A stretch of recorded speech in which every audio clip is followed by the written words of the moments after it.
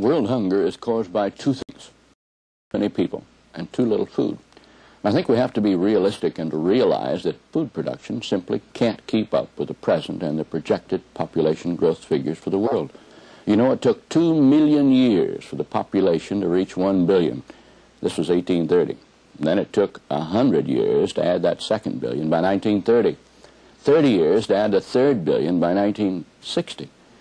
We'll add our fourth billion this year, only 15 years later. The fifth billion is expected to come about in only 10 years. For example, Bangladesh. Now here's a country about the size of Missouri, and in just 25 years their population is projected to exceed that of the entire United States of America.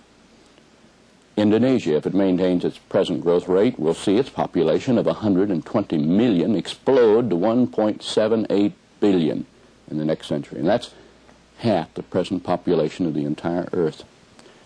Mexico, for example, 49% of her population right now is under the age of 15, and this plus their population growth will give that country 1.3 billion people in the next century, compared to our present 213 million Americans. And you know, in some of these countries, family planning is a religious matter, and I understand that, but in many it has nothing to do with religion. It's a matter of pride.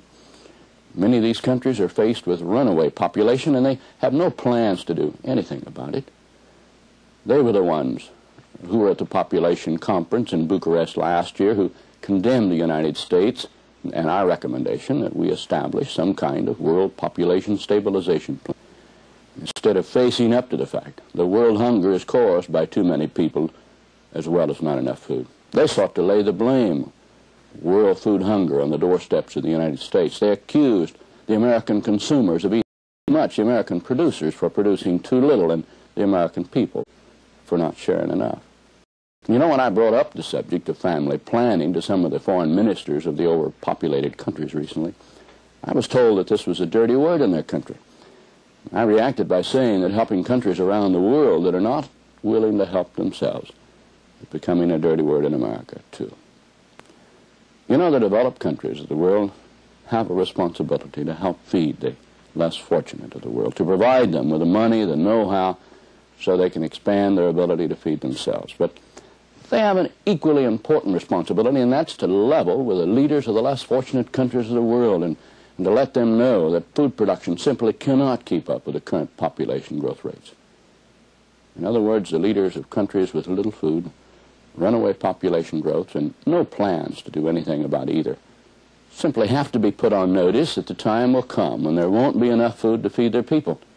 But they better start doing something about it now. The bill that I've introduced establishes that none of the nearly $1 billion we give away in food each year will go to any country, emergency situations excepted, whose population growth exceeds that of the world average, where that country has no plans whatsoever in the area of population stabilization.